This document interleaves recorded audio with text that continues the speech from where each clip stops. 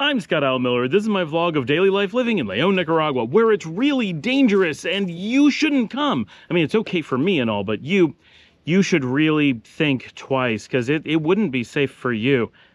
Oddly, this is something a lot of people hear. The combination of, it's great, I've chosen it, it definitely is the place I want to live, but no, it wouldn't be good for you.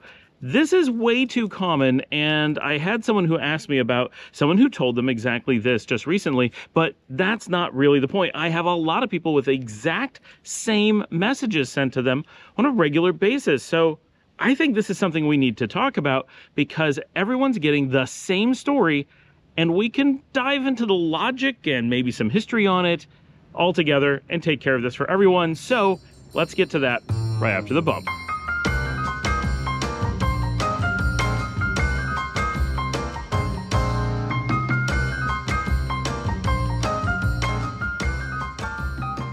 Gorgeous Friday afternoon here in Leon, Nicaragua. Before we dive into everything that we're going to cover today, I want to set a little bit of context because this is going to be really important as we go throughout this talk, but we're going to get to the very specific thing that people are being told pretty quickly.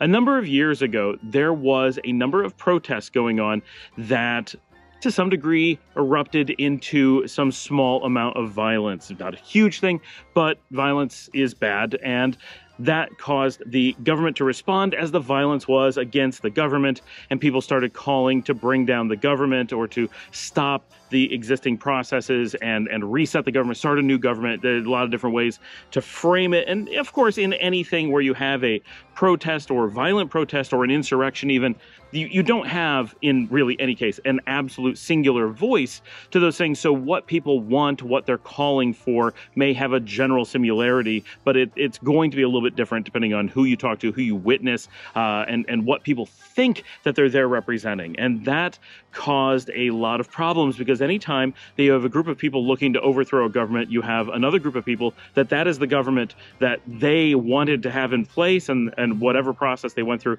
put it there. And so you have people at odds, and so it becomes a really big thing, right? You don't just have an uprising against the government as if it's an isolated entity. Uprisings are against the government and all of the people in the population who put it there, and all the people who just want to follow the existing processes, regardless of whether or not it's the government that represents them or not. And then afterwards, you have to deal with what do you do with people who are involved in a violent uprising? Do you arrest them? Do you charge them? Do you forgive them? Do you deport them? What do you do? Now, of course, I'm talking in this context about the United States. This happened in 2021, and we all know that the United States is going through a dark night of the soul where the country itself is trying to decide, is armed uprisings and the attempt to overthrow the government something that we hate or put up with or even want? And is it something that the freedom of speech, as is preached in the United States, is going to protect the calls for insurrection? Because traditionally it is assumed, and throughout most of the world, even when you have freedom of speech, which many countries, France, for example, don't believe is a good thing and do not allow, but even in countries that have freedom of speech, you're generally not allowed to use that freedom to cry fire in a movie theater that there isn't really a fire. You're not allowed to use it to harm people. You're not allowed to use it to be dishonest. You're not allowed to use it to attempt to overthrow the government. You can't commit crimes by using freedom of speech. In most cases, the United States is debating whether they want the freedom of speech to go so far as to also be the freedom of propaganda, the freedom of insurrection, the freedom of treason, the freedom of lying, the freedom, lots of potentially bad things. Do we want to protect them? And that is an American discussion and one that is going on.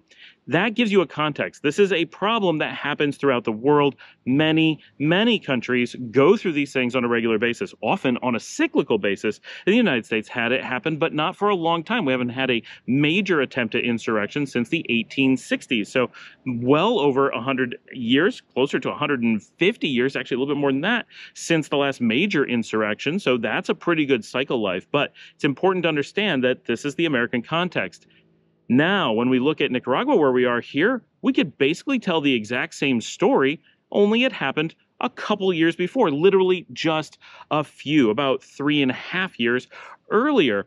And basically all the things I said were exactly the same. So this is something that happens in a lot of places. It just happens to be that I'm an American and I live in Nicaragua and I hear, but what's interesting is in the United States, you don't hear people talking about that people who committed insurrection, people that were involved in attempting to overthrow the government, people who are attempting to subvert democracy, that their arrests or their legal processes are something that should warn other people from visiting the United States. If anything, people would say, well, you know, insurrections happen, and yes, that we don't know exactly what should happen to them, but we're pretty sure that the government should arrest them. Right? We're pretty, like, if you were visiting the United States and they said, no, they're letting them out on the streets, you'd be like, wow, that's nuts. I don't want people who are taking up arms and just attacking to try to overthrow other people's right to vote out on the streets. So that they're being arrested is very logically a good thing. That is not a process that you want to have. Once you have that process, you're just looking for mayhem, right? You just arm everyone, attack anyone. Where do you go, right? No, we're not going to allow for a vote, right? It was literally an attack on the voters. So here in Nicaragua, however, there are also, in theory, people who get arrested. Now, one thing is very clear is that in the United States, we have this concept of freedom of speech, and it's very much promoted. And so the idea that you can get up and preach insurrection, while it's not clearly allowed, it's also not clearly disallowed. And so you get into a gray area. And so you have a lot of people who get up and call for insurrection all the time, and generally nothing happens to them, or extremely little happens to them. But it's also important to note that one of the reasons that the United States is so adamant about freedom of speech is that there's also no effective speech in America. You can't get up, call for insurrection, and have any large number of people listen to you. That's not normal. The ability to control media outlets and to control mass media, social media outlets like TikTok and Google and Facebook and things like that are really big. The United States government has the ability to manipulate things online through many, many different channels and are able to take the idea of freedom of speech and use it to control the populace. And so it's actually a tool to keep the value of free speech from becoming the ability to dramatically influence the government. Of course, it influences it some, but it doesn't have the, you just can't write a great speech, get up, and change how the U.S. government works. That would never happen. In many other countries, and Nicaragua is a great example, freedom of speech is not a guaranteed thing. That's not a right that people just have. Just like in France and Europe, right? Europe feels, in general, that freedom of speech would run against the ability to have an effective democracy, because freedom of speech risks protecting the attempt to overthrow democracy. It protects, in theory, influences by outside powers. And these are things we have to worry about, right? In both cases, U.S. and Nicaragua, the protests that they had that turned into something more were backed by foreign governments with, obviously, interests that were not in alignment with the people of those countries. So there's so much similarity between these. It's really amazing. But now, okay, so that gives us a context. So we expect that uprisings and political activism will happen. That's going to happen in every country, everywhere. From time to time, it's cyclical. We know that governments need to protect people from that happening, especially in democracies, because in any democratic country, you have to have the ability to shut down armed uprising, or armed uprising will immediately subvert the vote. Why bother voting if the people who scream loudest and threaten the most will always just take power? You have to use the power of democracy to enforce that democracy, or it will simply vanish within very short time. So every country that has any form of democracy also knows it has to make the vote sacred. The results have to be defended. Now, if you defend them well, you don't have to do too much in most cases, right? The United States has been able to go 150 years without having to seriously shut down any attempt to physically undermine the vote. So yeah, you have to be ready to defend it, but being really ready to defend it, this is a very American thing, but it's generally true, the ability to defend it makes it less likely for it to be a thing you have to defend, right? Because people don't see it as a weak link in the chain. And then we then accept that in order to have reasonable law and order in your country, you must then arrest and prosecute people who do those things. And maybe they can have a good excuse. They didn't understand, they didn't, whatever. That's for the courts. And you can argue about the efficacy of the court system separately. But you must be in a position to have punishments for people who try to steal the vote away from the people, right? And that's what an insurrection is in a democracy, right? We have a vote, that vote is now being honored, and then someone says, I don't like the result of that vote, I'm going to take up arms and try to take the rights, the voting rights, the democracy rights from all the other people. That's something that people don't talk about very much, but that is the action that we're actually discussing. Governments are a reflection, democratic governments are the reflection of the will of the people. So when people are taking up arms and trying to change that government, not through the vote, you're talking about negating the votes, right? Oh, look, I know all my neighbors voted one way, but I've got weapons or a louder voice, or I'm just willing to be more violent, and I'm going to take their rights away and put the person in charge of them that I want because I can, right? That's basically what individuals are saying. It is an attack on every person who wants the right to be represented in the country, because that's what they're trying to take away. Oh, no, we know that you were represented. We didn't like what that representation was because it's not what I was, so I'm going to take it away. Okay. So what we have now in the United States, we know ongoing, there are trials and arrests and incarcerations of people who were involved in those actions. What we hear, so we know that's true. We assume that is true in Nicaragua. I do not have the insight into Nicaragua to know that that is absolutely true. I assume it's true. I'm told it by all kinds of people. I have no reason to believe it's not true, and it certainly would be bad if it wasn't true, so we assume that it is true. Now, all that is context about how countries work and stuff. Let's talk about the very specific thing that people are being told, and then let's apply what we just learned from context to that. When people are looking to move down to Nicaragua, there is a very high likelihood that this or something very, very close to it will happen, will be said to them. At some point, you will be contacted by people who claim that they live in Nicaragua. It's always someone who's attempting to use the fact that they exist in Nicaragua and have firsthand knowledge of things going on, that they reach out to you and give you this warning. And the warning seems to be pretty ubiquitous. That's the exact same thing being said many times. I've heard this from so many different people, always exactly in the same way, and always from someone who is stating that they're here in country. And in all the times that I've questioned, there's plenty of times that I've not dug into it, but in all the times that I have dug into who said this to you, it always ended up being someone hiding behind anonymous accounts and could not verify. No one could verify. No one could even find anything beyond their own claim that they were in Nicaragua at all. There's every reason to believe that all or the majority of the people that are making these statements are, one, not in Nicaragua at all, two, may have never been to or even know where Nicaragua is, three, easily are not humans. They are very easily bots somewhere. There's no reason to get a human involved. This is a very cheap thing you can do with AI if you are a large state and you want to discourage people from moving to another country. We already know places like the United States, but also Germany, UK, basically every major country, maintains something like the State Department travel advisory list. Everybody's a little bit different, but they all have them. And they generally use that not to warn their citizens about what is safe and what is dangerous, but to suggest that they vacation places that they have friendly relationships with and try to steer people away from places that they would like to hurt economically. Whether it's good or bad for you is generally irrelevant to the agencies who are making those lists. That's a very important thing to understand, but it's also important to understand that those agencies, especially of first world countries, have so many resources financially and so much to gain from even small efforts on their part towards steering people, that using simple tools, whether it's a small call center of just lower income people that they're able to throw at this job, it's a great job for someone who just wants to chat online during the day, or throwing AI at it for basically for free because they own the resources to a lot of these things and they make taxes from third-party private ones. They have so many ways that it's essentially free for them to use AI to do this, that they can just put those tools to work and have them reach out, and every person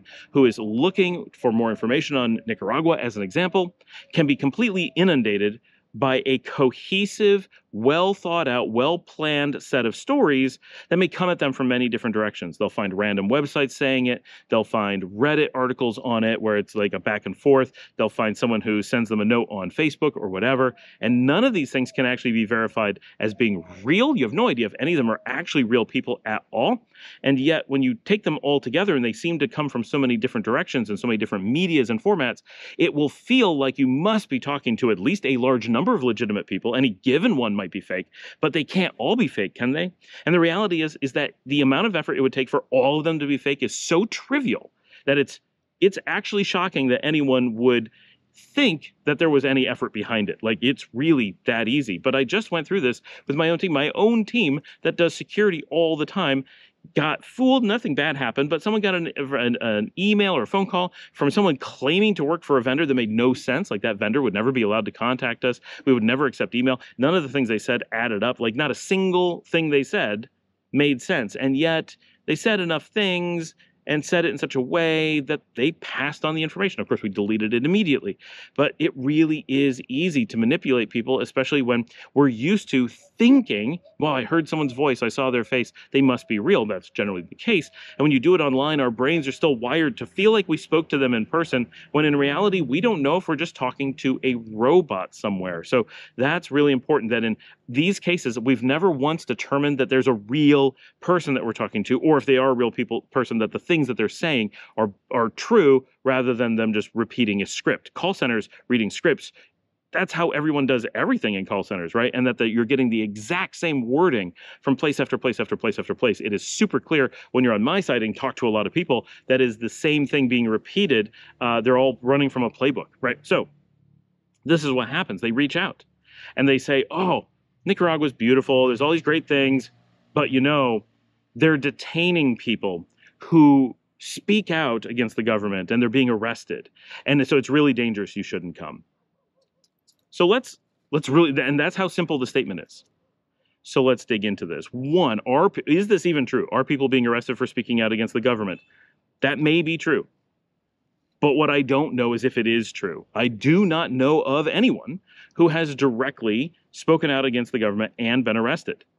I do know firsthand of people that I know personally who called for insurrection in a public forum, where they not just did something. Calling for insurrection is illegal in Nicaragua. In the United States, it is probably illegal, but it is a gray area currently. In Nicaragua, it is not a gray area. It is illegal, so anyone doing this knows they're committing a crime.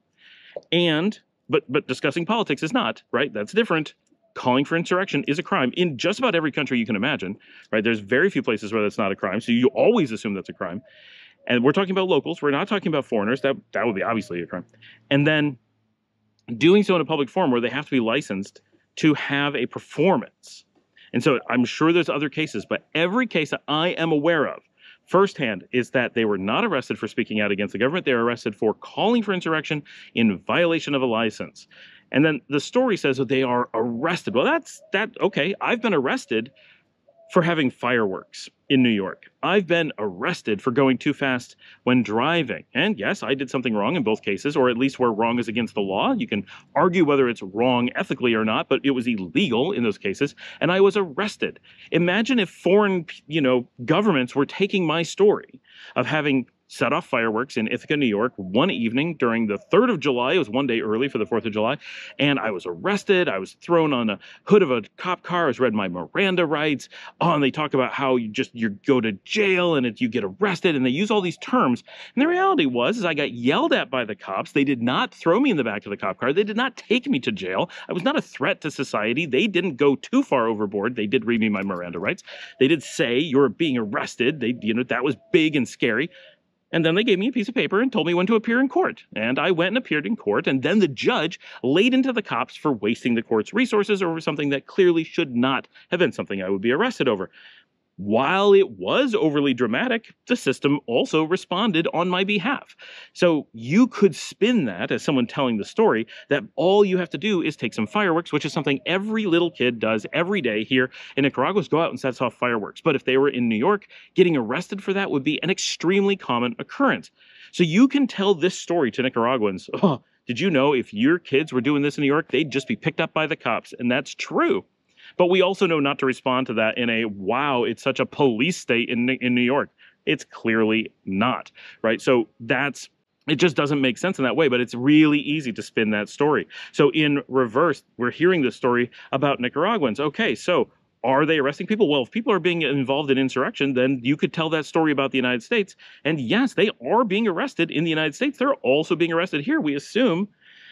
One difference, though, is in the United States, every person who's being arrested is given one option, right? Go to jail. That seems to be the only option being given. So in this situation, people who are arrested and sent to prison, they just have to stay. What's happening in Nicaragua that we know of is that some people who are sent to prison, and we don't actually know they're sent to prison, they may just be in jail. I know those are almost the same, but they're not exactly the same.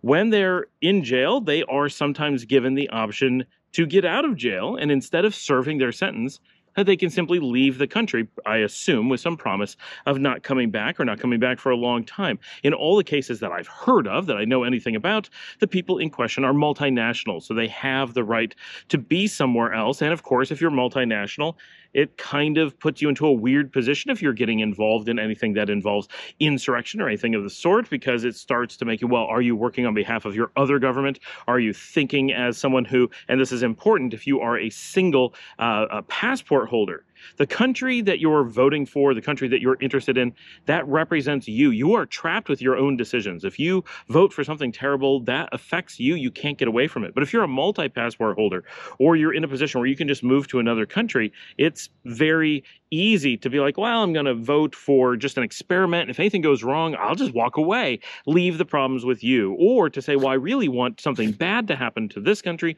because I can also go live over here and I want to do good things for them by harming these people. The idea of democracy really only functions well when everyone is trapped with the decisions that they make. Now, generally, dual passport holders are a very tiny percentage of any given population, so it doesn't normally become too much of a problem, but it does come up in these circumstances that there are a lot of people who are representing potentially multiple interests and are involved in these activities, and then being given an option to simply return to the other country and give up time or maybe even their passports in this one. Now, that is an option. No one that I've heard stories of, I've heard absolutely no suggestion, even by foreign governments, that is anything more than an option. No one is being deported. That is not the term going on. It is offering people the opportunity to leave. Imagine if you lived in Pennsylvania, you committed a crime, and Pennsylvania said, okay, you're going to jail for the next 10 years. Or you can optionally go to Ohio and we won't see you again. You're not allowed to come back. And most people will say, I don't really want to go to jail. I'm sorry I got caught. Living in Ohio sounds better than living in prison. I know some of you would say maybe it's not, but we'll assume that at least it sounds better at the time. So a lot of people, almost everyone who is given this option, once they're facing having already been found guilty of whatever it is that we're talking about, that then they're going to take any option they can to get out of prison, and going to the country often that they are acting on behalf of makes just a lot of sense. So in many cases, when people are talking about the horrible punishments that may be enacted on someone, that horrible punishment is having to go to the United States. If you hear anyone talking about how much they wish there weren't so many immigrants coming to the United States, you have to ask them, well, it's weird because we seem to hear these stories together. It's hard to know for sure they are, but some people are saying everybody wants to come to the US, and it feels like the same people are then turning around and saying the greatest punishment you can imagine is being sent to the United States. It doesn't really add up. Even if we're looking at different people, the stories of the good and the bad are so at odds and just don't logically make sense. So this gives us an important background on what is happening. But now let's talk about, does it matter to you? So this is where it starts to get even more interesting. The people who are saying you can't come because it's too dangerous are saying that because a person who lives in the United States or lives in Nicaragua and has taken it upon themselves to be involved in insurrection against their own country, and then faces a legal system that follows what you would expect and want under normal circumstances a country to do, and is then incarcerated for their actions, and in the situation in Nicaragua, perhaps given the really lenient option of not having to serve that sentence if they don't want to, and just returning to whatever country they have the option to go to. So that's what we're talking about as the thing that could happen. So if that's your fear, How does that apply to an expat or a tourist who's going to come to a country who, one, is not that person, two, is not planning on staying for the rest of their lives, three, is not a passport holder looking at possibly losing their passport, four, not here to commit crimes, we assume? It doesn't make any sense to mention this in the context of the safety of someone who's coming here. None of it, not just part of it, but absolutely none of it applies unless your intent is to come here as a criminal. Are they suggesting that they think you're a criminal who is going to act on behalf of a foreign government and try to come here and wage a personal war against democracy? And then you could say the same thing in reverse. Is someone going to the United States with that intent? And would it be then warned against that it's not safe to go there? Well, of course, if you're planning on committing a really serious crime in a country, that would be potentially unsafe. However, what we have seen here in Nicaragua is that the generally worst case scenario, other than the incredibly painful process of sitting through your court hearing and being yelled at, being put into the newspaper, is that at the end of the day, if you were to not come to Nicaragua, let's say you're American, you start in the United States, and you don't come to Nicaragua, at the end of the day, you're stuck in the United States. If you were to come to Nicaragua, it seems like if you were to commit these crimes, which are serious crimes and make no sense for you to be involved in, but if you were to do so, that the most likely outcome is that you'd be sent back and be in exactly the same position you had been if you hadn't come to Nicaragua at all. It's hard to describe that scenario as being unsafe when you're looking at it relative to where you started. If the United States is the greatest possible punishment that someone can imagine, then starting in the United States is already the worst case scenario according to what seems to be a lot of people's propaganda about Nicaragua. And the one thing they're most fearful of is that you would end up, you poor thing, eventually being sent to the United States. What a horrible punishment that is. You would think no immigrant would ever want to go to the United States given the incredible horrors that people seem to associate with having been sent there as an option compared to going to prison. If you were in such a bad situation, then even just getting a few months of living in Nicaragua to commit your crimes would certainly be the highlight of your life if the United States is that incredible punishment. None of it adds up. So we assume you are not coming here to commit crimes. None of this applies to you. And it seems really disingenuous for someone to take something so bizarre and to use it as a warning as to why you shouldn't come, why it would be dangerous for you. Similarly, if you were to say, bank robbers were caught and they went to jail, and you shouldn't come because if you were to rob a bank, you could go to jail. Well, okay, is that really the kind of threat that we feel is such a concern? Are we suggesting that the countries they're coming from, you can commit crimes like that and you don't have to worry about going to jail?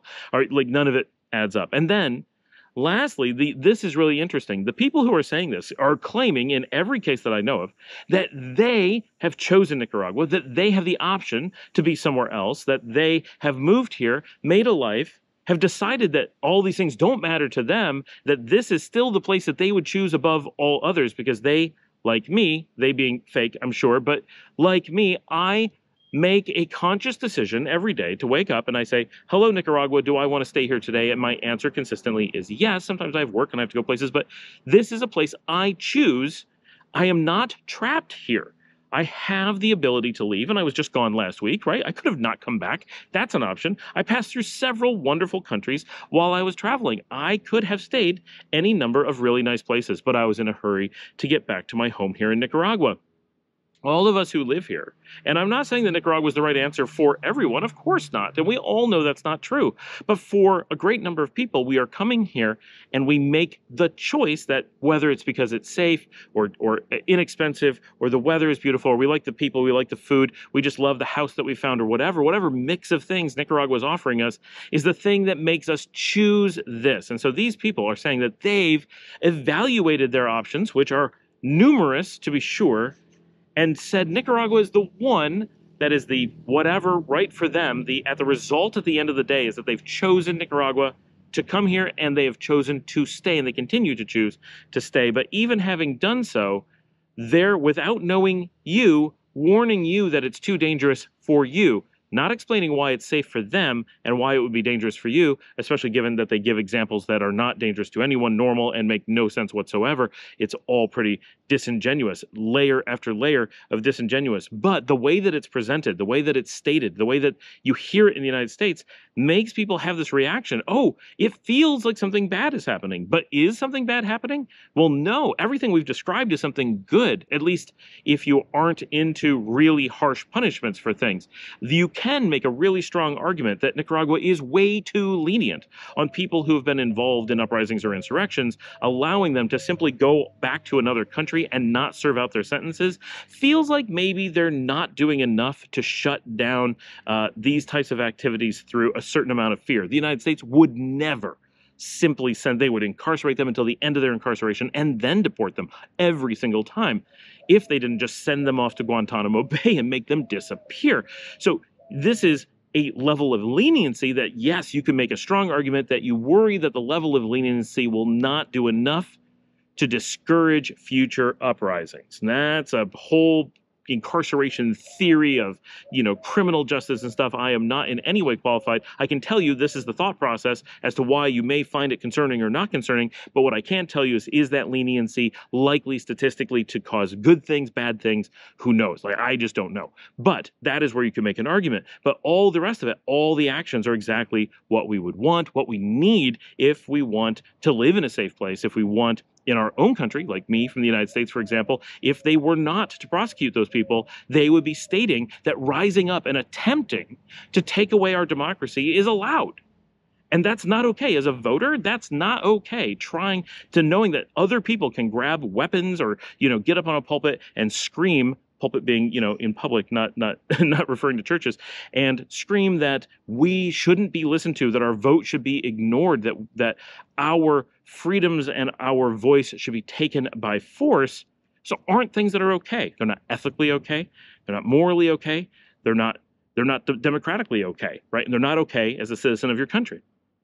So if that happened in the United States, and it did, we would be appalled. Every voter would know it was an attack on them if the government and the legal system didn't prosecute those people. To the Nicaraguan people, it must feel exactly the same way. If they don't have the law come down on those people, they're being told that, well, why bother voting if someone can just grab weapons and that's what gets the voice? Why vote on paper when you can vote with lead?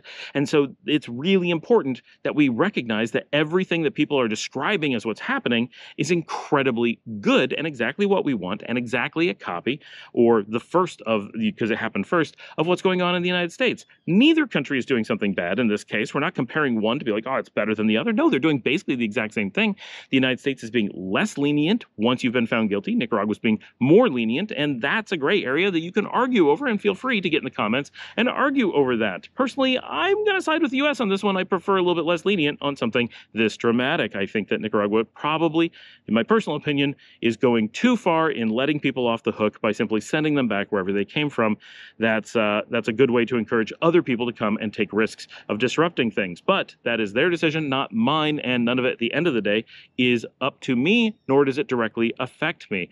I get to live in the place I choose, and I have the right to leave should I want to, but that freedom is something that I have, and I am thankful that the country allows me to come here, and that's really important. So at the end of the day, this is a tactic that we see repeated time and time again, and almost all of you who are seriously looking at moving to anywhere like this, that you're probably going to hear statements like this made, and it's easy to hear them like marketing and to just jump to, they must be telling me something bad. They must be telling me something that's a real warning. But when you actually break it down, you realize they actually described something very good, and they explained why it made no sense.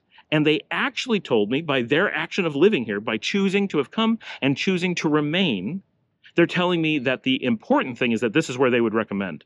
You recommend where you are. Right? Unless you have some delta to work from. Oh, you live in a different, your family's in a different time zone. You speak a different language. Well, I choose this for me, but because you speak this other language, I would recommend this for you. Okay, I can do that. But the strongest recommendation you can give for a place is where you choose to remain. So if they're choosing to remain in Nicaragua, they've told you beyond a shadow of a doubt that this is the place they would choose if it was their decision, because it is their decision, and they did. So you can't have them claim some other thing. And when you look at it from that context, it's easy to see that clearly they are trying to trick you. And we don't know why. We don't know what's funding that. We don't know what's causing that. But we know that they're not being genuine. And that fear is purely the result of some group of people who want to do damage. Someone who's either trying to steer you to get your money, someone who's trying to hurt someone else. We don't know why. But we know that it's happening. Thanks for joining me. Like and subscribe. If you'd like to help support the channel, you can buy me a coffee at buymeacoffee.com/Scott Allen Miller. As always, that comes directly to me and helps make this possible in my travels and my cameras and all those things. I hope that this was a good episode for you guys. I know that it's a Friday afternoon and you're ready to go into the weekend, and this isn't the happiest of topics, but sometimes we have to cover this because these things come up too often, and we need to point to these videos and point someone to these videos. When someone says, hey, I heard, point them to this.